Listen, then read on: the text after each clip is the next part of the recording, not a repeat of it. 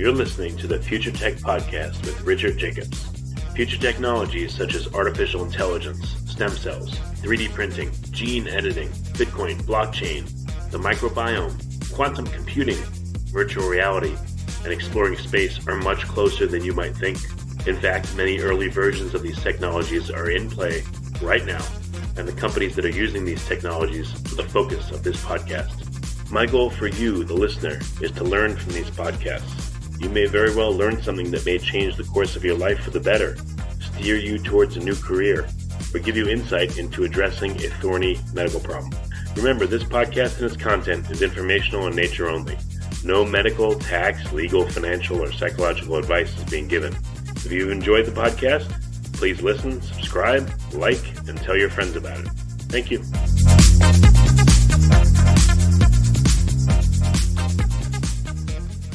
Hello, this is Richard Jacobs with the Future Tech and Future Tech Health podcast. I have Peter Greenberg, a professor at University of Washington, runs the Greenberg lab, and researches quorum sensing as part of bacterial communication. So, Peter, thanks for coming. How are you doing today? I'm okay. Yeah. For people that don't know, first of all, what is quorum sensing, and then we'll get into some of the details of what you're researching. Yeah, so the brief definition of quorum sensing is the ability of an individual to sense how many of its kin are around and an appropriate density of kin to do something cooperative. Yeah, I've heard, for instance, bacteria, when they're, let's say they've entered a host, they'll sense the number of, similar strain that are around, and let's say they want to infect the host. They wait until there's quote unquote enough of them, and then they all act to infect a host, for instance. Is that an example of quorum sensing, or what are some? That is an example of quorum sensing. So when an individual bacterium first invades the host, it cannot show all of its weapons until the troops have amassed, essentially. And then when there are enough bacteria to overwhelm the host's ability to respond, they sort of coordinately generate these virulence factors. So how do bacteria know and count their number? First of all, are they releasing chemical signals that other bacteria are taking up, and they're counting in that way? Like, how does it work? Yeah, that's exactly how it works. So they make these small chemicals that they secrete into their environment. It's inexpensive to make, and if there are a few bacteria in the environment, as they make this chemical, it will diffuse away and concentration will stay low. When the troops have amassed and each individual is making the molecule, its concentration will rise, and all the individuals can sense the higher concentration of the chemical signal, the quorum sensing signal, and then respond in a coordinated fashion. I would think there's also a directionality to the concentration. Like, for if you have a mass of bacteria, the ones, quote unquote, in the spherical middle would think the concentration is much higher than the ones on the edges. So how does the bacteria evaluate that? Yeah, so I don't quite know how to answer that question. The bacteria are small creatures, and as they build up a mass, they occupy a small area, and because the signals are diffusible, they'll diffuse quickly away from any bacterium in the group, and the concentration in some local environment, I don't know how you measure the environment, will be a constant. So, in fact, the signal won't necessarily be higher in the middle of the group than on the edges. Well, what if they're in a flow environment? I don't know, bacteria in your blood versus, some quiescent part of your tissue. That would change the dynamics of the concentration gradients big time. Absolutely. So, what's required to make a quorum will change under different conditions. And in a flow environment, if the signal is being swept away quickly enough, then even if there are a lot of bacteria in one place, they won't know their kin are there. If bacteria are native to a flow environment, though, like if you have bacteria that specifically will infect someone's blood, I would think they would have adapted to a flow system, and they would be able to measure and figure out concentration, and figure out how to do quorum sensing in that kind of environment. Yeah, so that's not necessarily true. Bloodborne infections are interesting because the bacteria are distributed throughout the bloodstream, right? So if I guess a first point is that quorum sensing doesn't control the ability of a bacterium to cause infection in every single kind of bacterium in every case. There are lots of specific examples where quorum sensing is affecting the virulence of bacteria, but it's not universally true.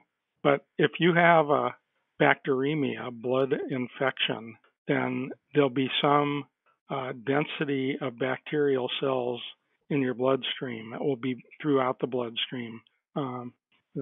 That's different than if you have a heart valve infection or something like that, where there's a huge flow going over bacteria that are stuck on your heart valve. Then that's a different sort of situation where quorum sensing signals might in fact be swept away. So bacteria would have to have different strategies for maintaining themselves on the heart valve. Yeah, I mean, how do they know that what the right threshold should be for a particular kind of behavioral change? What do you think determines that, and how do they sense that? Is it the rate of increase of concentration? Is it a certain threshold number? I mean, what kind of nuances have you found? Oh, there are a lot of nuances. So the first point is that bacteria regulate gene expression in lots of different ways. Quorum sensing is one way. So I like to say that for genes that are controlled by these small molecules, having a sufficient quorum, a sufficient number of bacteria is necessary, but it's not sufficient. There may be other cues that the bacteria need to respond to specific environments. So that's the first point. And now I'm trying to remember the second part of the question. Well, again, what are some of the nuances? Like you said, quorum sensing may not be the only thing that regulates what they're doing, gene expression, et cetera. But the other part of the question now I remember is how do they know when they're at the right density?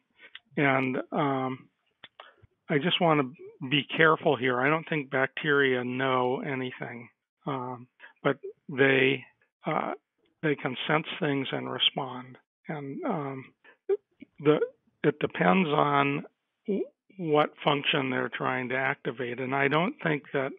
So we work with a bacterium called Pseudomonas aeruginosa, which causes horrible chronic infections in people that are immunocompromised in one way or another. And quorum sensing mutants are impaired in their ability to cause infections. But I don't think that Pseudomonas evolved these quorum sensing systems to cause infections. So Pseudomonas controls what I call public goods by quorum sensing.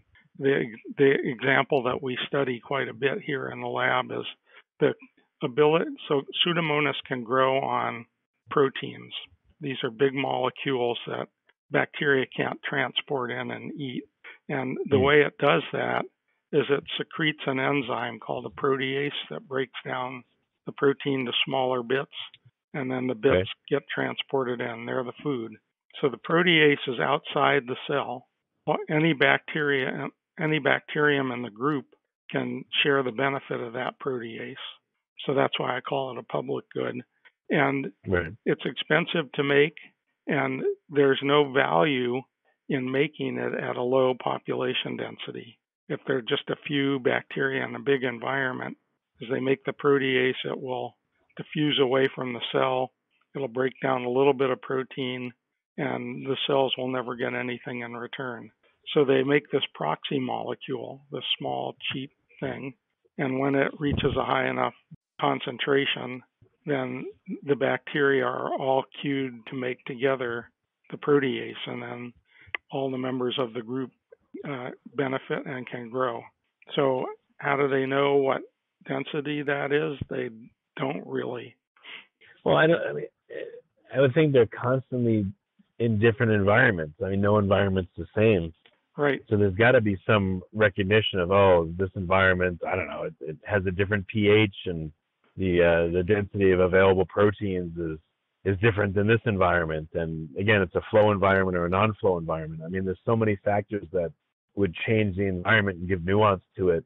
It has to be a really sophisticated mechanism by which they evaluate when to take action or not. Well, with feedback. There is feedback.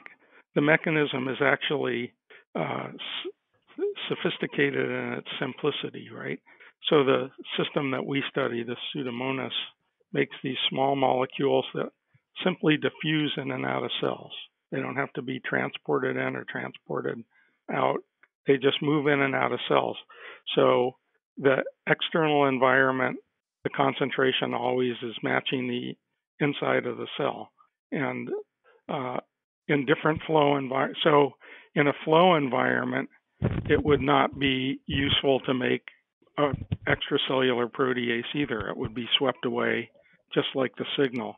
So the signals are just serving as a kind of a proxy, and they do that very simple mechanism with an enzyme that makes the signal that can diffuse in and out of cell, and a receptor that can bind to the signal and in response activate specific genes, gives it a lot of sophistication.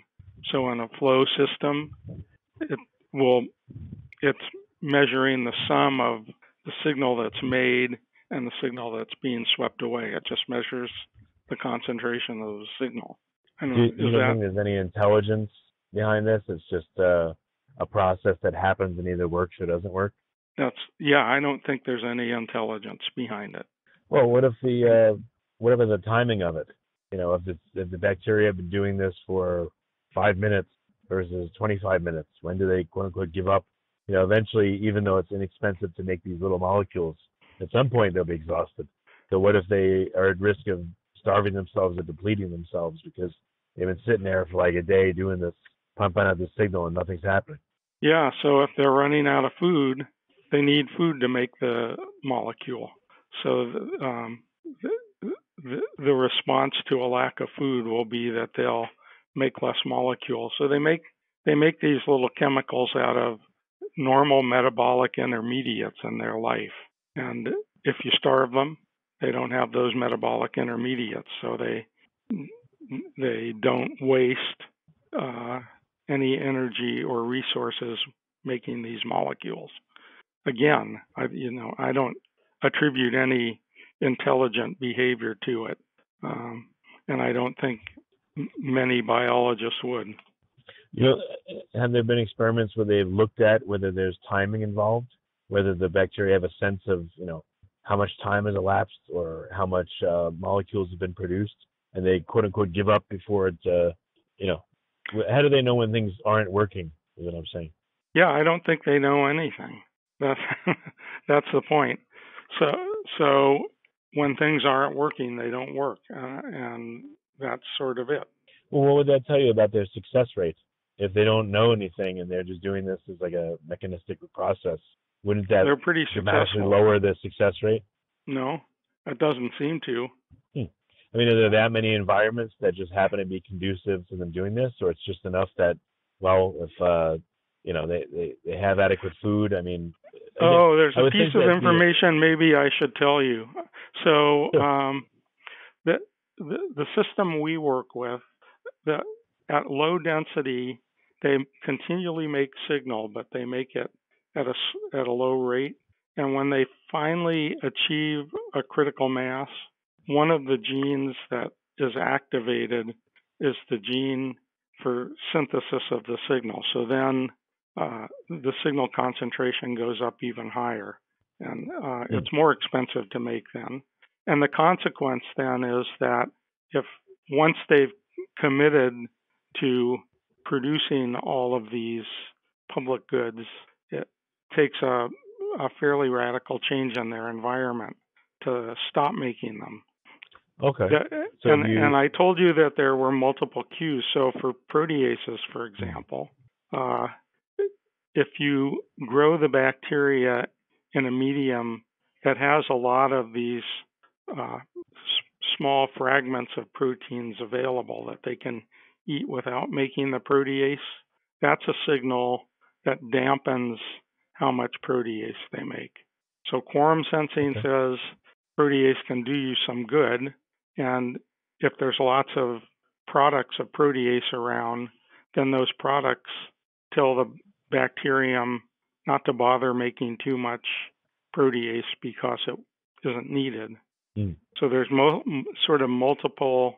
I think I started off our conversation with this point that quorum sensing is necessary but not sufficient for the fine tuning of genes that are controlled by quorum sensing. So have you tried to set up situations where you fool, a set of bacteria, changing their environment back and forth to see how they respond, if they respond at all or sluggishly, or can you break the machine of response? Is it pretty easy to do, or is it tough to do? Well, it's simple to do in the lab because with bacteria, we know the genes responsible for production of the signal. We know the genes responsible for reception. So if you want to break the system, you can just make a mutation in one of those two genes and the system's broken. We and others have also developed inhibitors of quorum sensing, small molecule inhibitors, and you can break the system with those. A lot of work has been done on that with the hope that maybe we'll be able to come up with small molecules that can have some therapeutic use. Oh, so if someone's sick with some kind of bacterial infection, you may be able to inject them with, a small molecule drug that blocks the quorum sensing so that the bacteria stop producing virulence factors or. That's right, and then they become more susceptible to our own immune system or to drugs that can kill them. Yep. Is that the focus of your research, or what's the focus?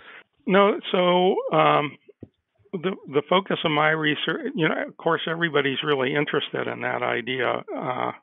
The contribution of my lab over quite a long period of time now is really to put fundamental knowledge behind all of this. So learning about what the signal generators are and how they work, what the receptors are, how they work, what genes they control in bacteria, and understanding sort of the sociobiology aspects of quorum sensing.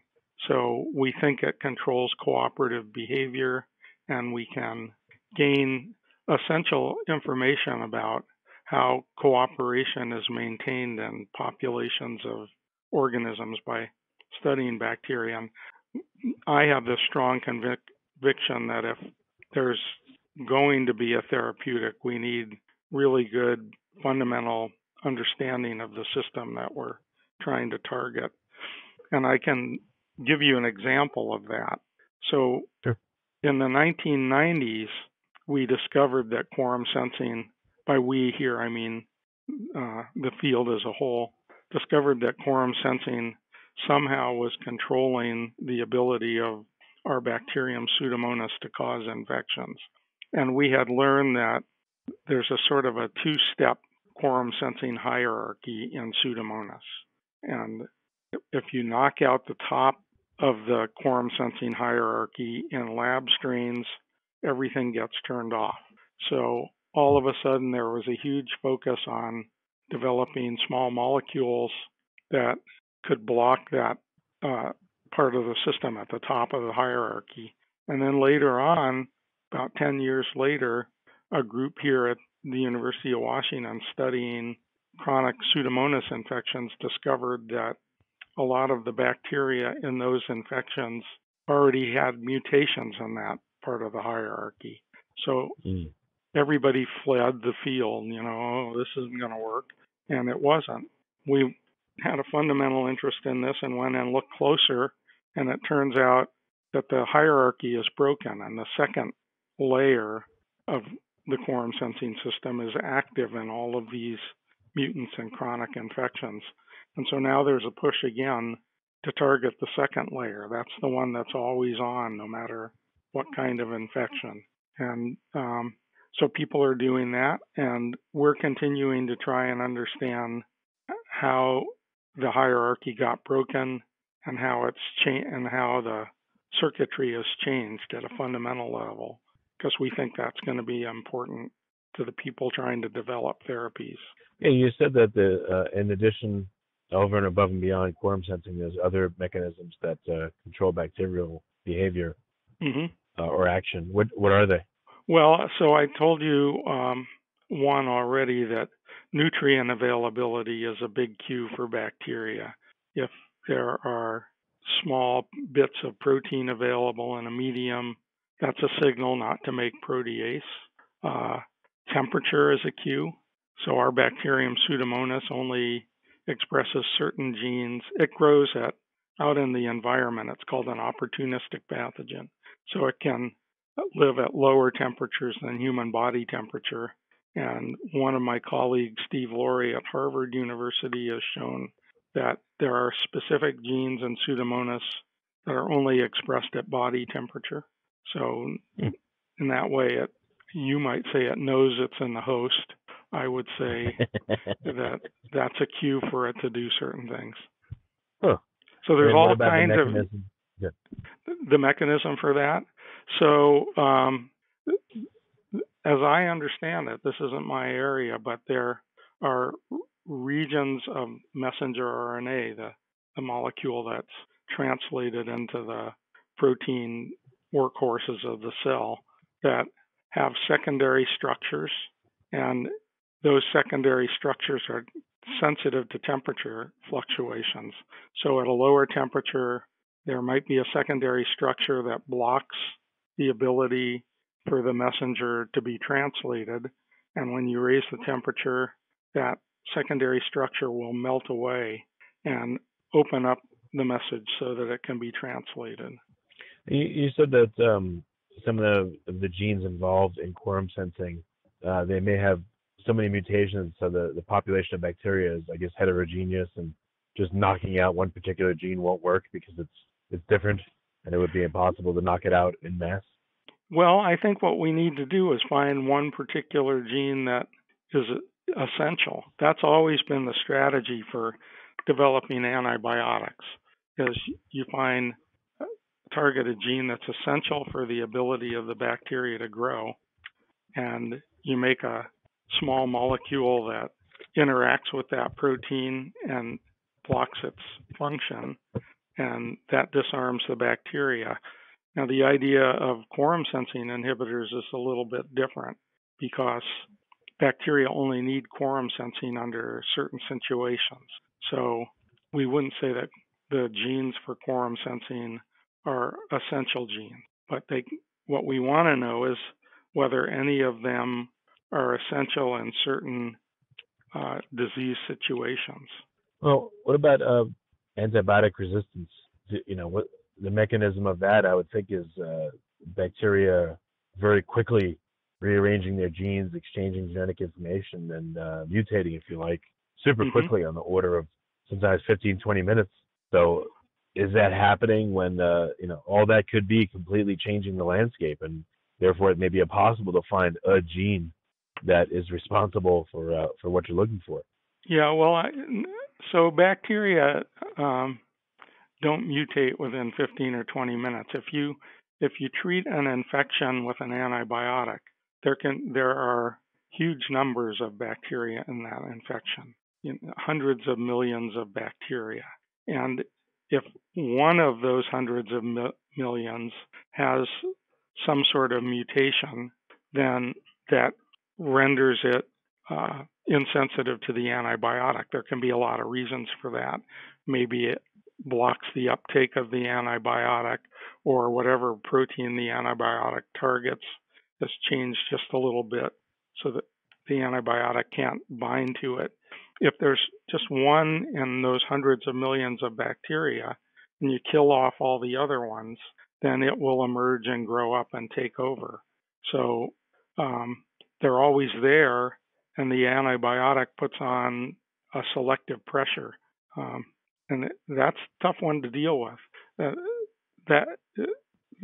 The other issue, again, this isn't my area of specialty, antibiotic resistance, but the other problem is that antibiotic resistance can spread through a population. So bacteria can transfer genes from one to another. So that can sort of increase the rate at which the antibiotic resistant bacterium can take over. So that would mean communication between bacteria. Does that mean communication? Well, it depends on, not by my definition of communication. So, I mean, wouldn't a bacteria say, "Help me, I'm dying"? Another bacteria says, "Here, take this gene." I don't think they do I'm okay. that. How do you think it happens then? How does it spread throughout a population? Yeah, I think if bacteria are close enough, so the genes, there are sort of natural ways that genes can be moved around in populations of bacteria. There are several different ways. Viruses can infect bacteria, and when they leave the bacterium, either by growing up and killing that bacterial cell, sometimes they take little bits of bacterial DNA with them.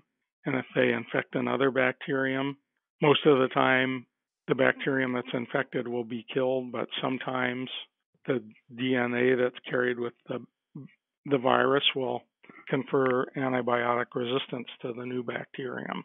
When bacteria are killed by antibiotics, they pop, or at least with some antibiotics, and their DNA is released into the environment. And some bacteria have a natural ability to take up DNA in their environment.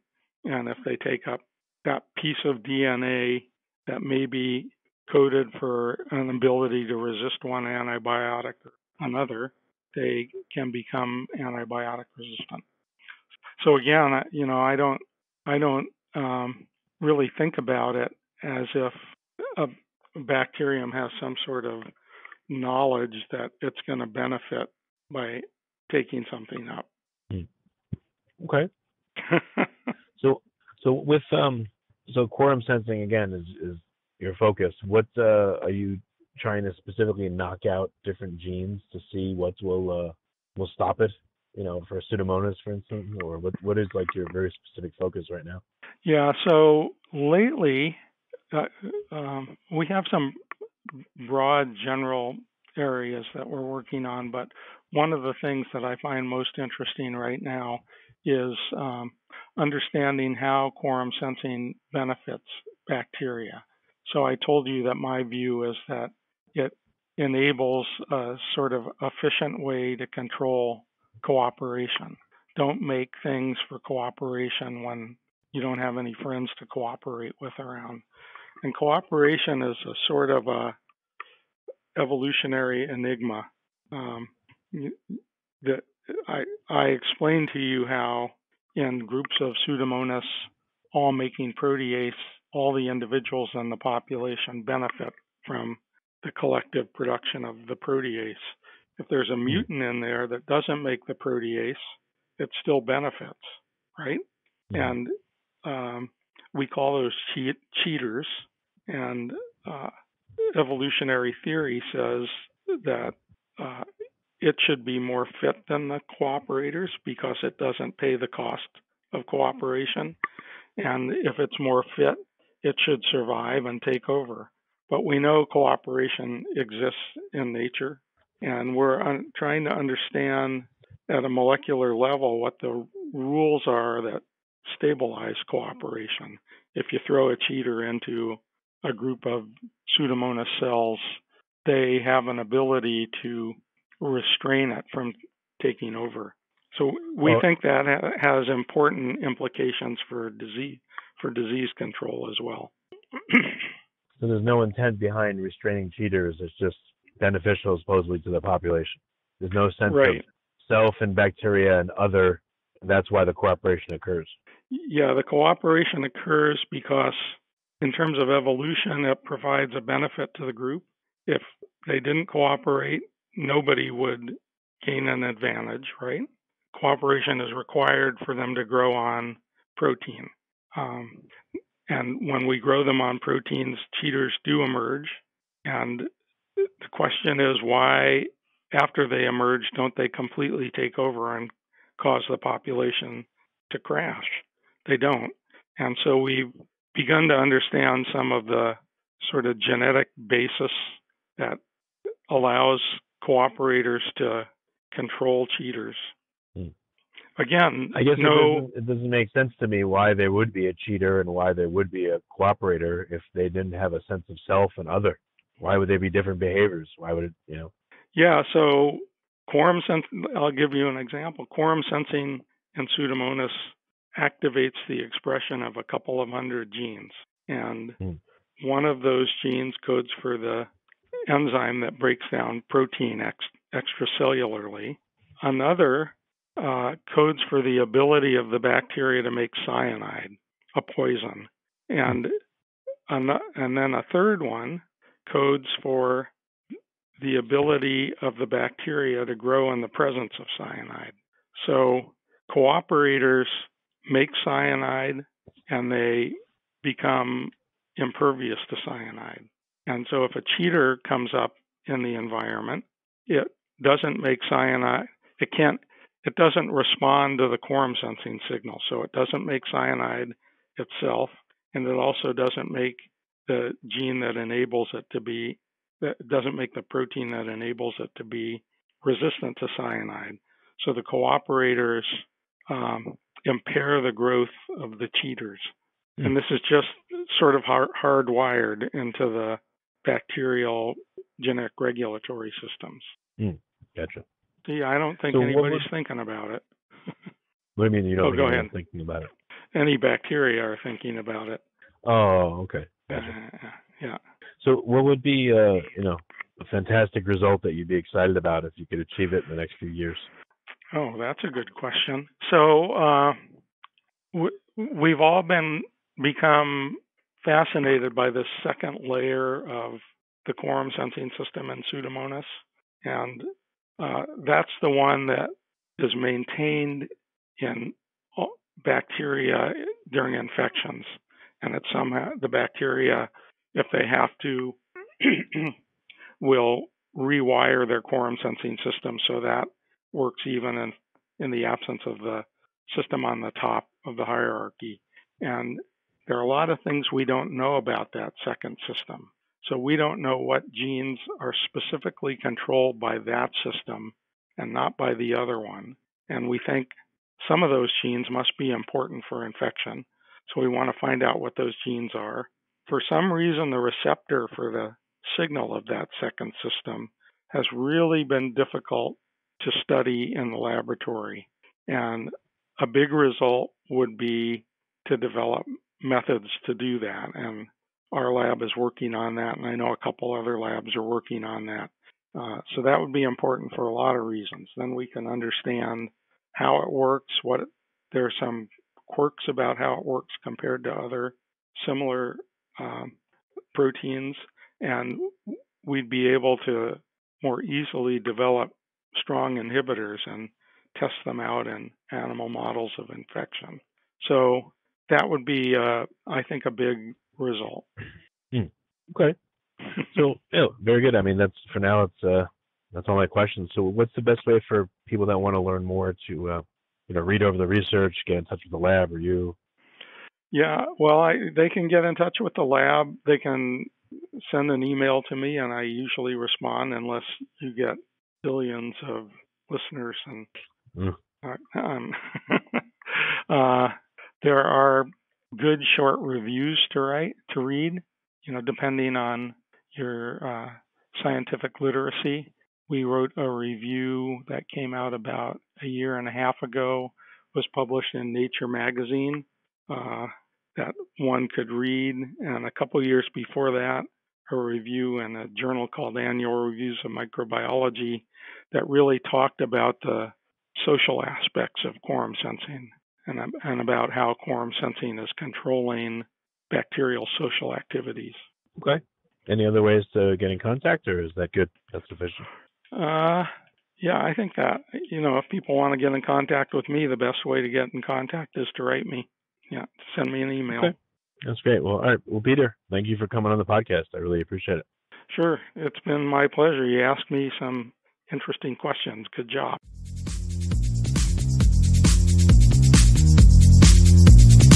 You're listening to the Future Tech Podcast with Richard Jacobs. Future technologies such as artificial intelligence, stem cells, 3D printing, gene editing, Bitcoin, blockchain, the microbiome, quantum computing, virtual reality, and exploring space are much closer than you might think. In fact, many early versions of these technologies are in play right now, and the companies that are using these technologies are the focus of this podcast. My goal for you, the listener, is to learn from these podcasts. You may very well learn something that may change the course of your life for the better, steer you towards a new career, or give you insight into addressing a thorny medical problem. Remember, this podcast and its content is informational in nature only. No medical, tax, legal, financial, or psychological advice is being given. If you enjoyed the podcast, please listen, subscribe, like, and tell your friends about it. Thank you.